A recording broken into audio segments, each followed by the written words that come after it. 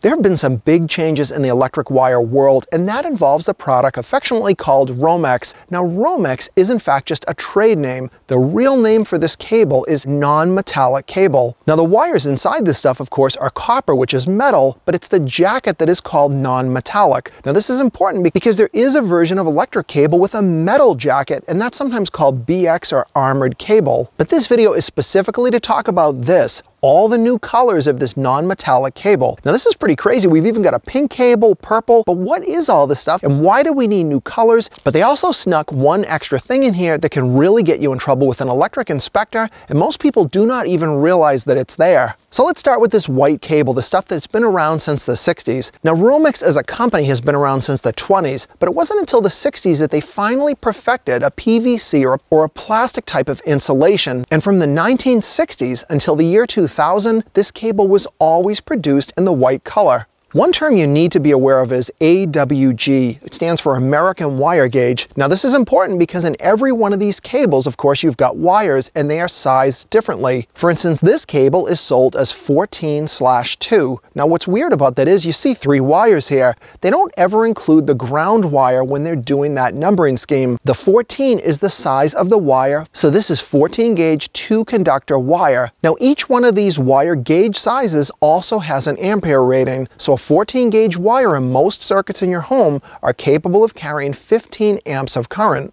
But many homes have a mix of both 15 amp and 20 amp circuits. Now, the difference between 15 amp wire, which is 14 gauge, and 12 gauge wire is extremely small. In fact, when you put them next to each other, you can hardly see the difference. I've got to zoom all the way in comparing these two cables just to see the minute difference. So you can imagine if you're an electric inspector inside of a house looking around to see that things were done correctly, all of these wires in just white looked pretty much the same. And then in 2001, they introduced this yellow wire, which was specifically for 12 gauge wire. This would allow you to compare the 14 gauge white wire to the 12 gauge visually. Now, fast forward all the way to today, 2024, and these guys have come up with a whole rainbow of colors, some of which are pretty crazy looking, but again, the goal is to help differentiate which cable is which.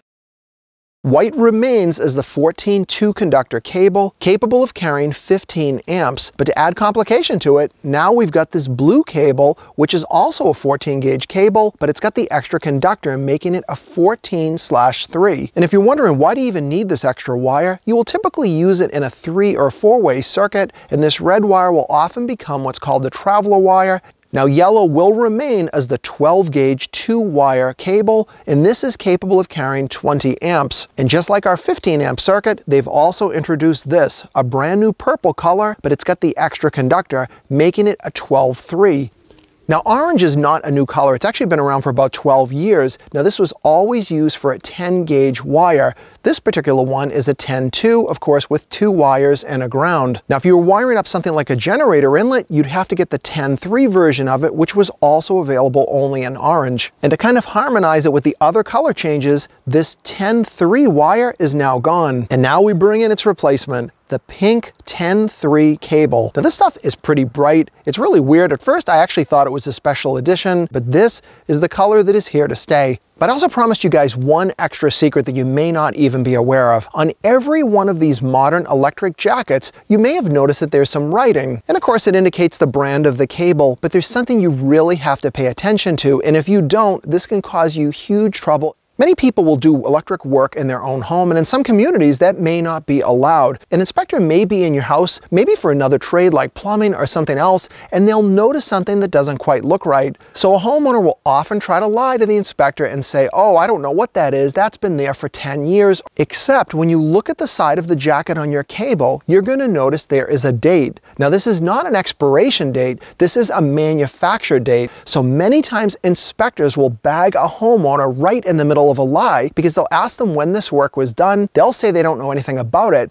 and then the inspector will say, well, then how does a cable have a date of just 2 years old and you've been in the house for 10 years? So your electric cable is giving away the rough or approximate date of when you did the project, and then the homeowner is really in a tough situation. It's going to take about 6 months to another year before you will only exclusively see these colors in stores. Southwire really initiated this, and then Wire followed up, but it is not required by the National electric code, the only code change I could find was the one going to yellow wire way back in 2001. The National Electric Code almost never makes you get rid of old stuff that was approved at the time it was manufactured, so there's no reason to get rid of anything. You can still use it because it was made at the time that it was approved. Now, these changes may seem a little bit mundane, but electrical wire is all around us in your own home and your business, and knowing what color does what and ensuring that you're getting the right size wire that you expect. If you've got other things you want to share, please comment below, and if you like this video, give me a thumbs up and subscribe to the channel if you're not already for more videos coming up.